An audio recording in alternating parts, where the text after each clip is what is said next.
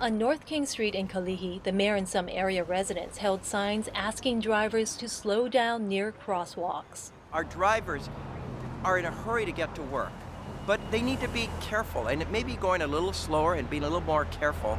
In the end, will result in better stories for all of us. We don't want the kind of tragedies to occur that have occurred in this area.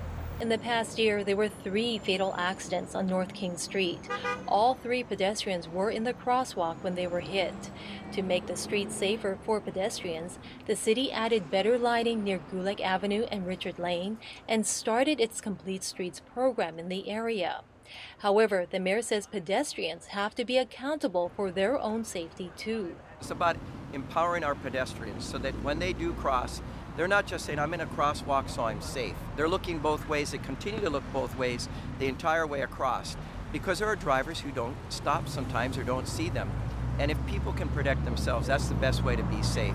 The mayor also suggested pedestrians wear bright-colored clothes and clip on blinking lights so they can be seen by oncoming traffic. Don't wear dark colors when you're walking around and it's not light and sunny yet. It's just not as safe. Today, you can see there's a lot of life here in Kalihi. People are coming and going, kids, seniors, and everyone else. It's alive, and we want to make sure that it remains that way. A national ranking has Hawaii leading the nation with the highest pedestrian death rate for seniors 65 years and older.